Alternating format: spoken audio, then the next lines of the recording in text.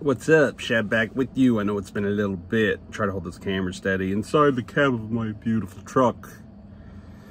It's getting, to be hot out. It's summertime. I know some of you guys are thinking about buying some SA company shields and whatnot. And just wanted to see somebody behind me. I guess not. I just wanted to do a review on their shields because I wear them like every day. Face shields, hats. The hats.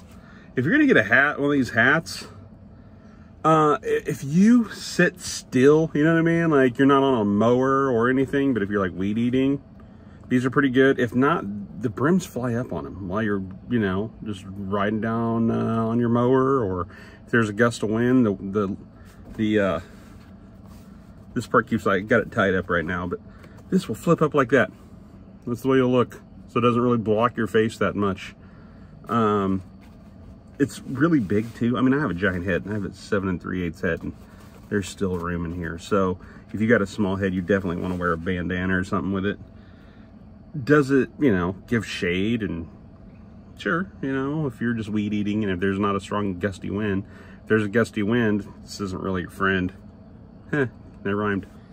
Because this lip will constantly fly up, the sun's going to be in your face. So I would give this, I don't know, maybe a 5 out of 10. I think they should put weights or something on the bottom. See how you can tie it up, with the strap, the chin strap? I think they should do something like that to where you can tie it down. You can't tie it down. There's a little strap in the back, but it doesn't hold the edges down. There should be a way to hold them down. That would help a lot. As for the face shields, I don't use these to block dirt and debris and stuff. I'm a mouth breather, so I'm like this usually, all right? And that means bugs and grass and stuff flies in my mouth. So that's what I usually use it for. Also sunblock. This is great sunblock. It keeps the UV rays from getting to your skin. I don't have to put sunblock like right here usually where my mask doesn't go.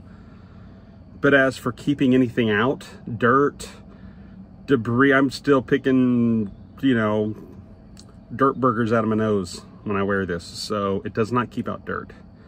It does not really keep out chemicals I wouldn't be spraying with this mask on. But if you're just needing something to keep bugs and sticks and grass clippings out of your mouth and keep you protected from the sun, yeah, these are good. So hope that helped anybody looking to buy some SA gear, especially if you're working outside for the first time. And hope that helps. So I would say get the mask if you need it for sun protection. Skip the hat unless you're pretty stationary with no wind all the time. All right, Shab out.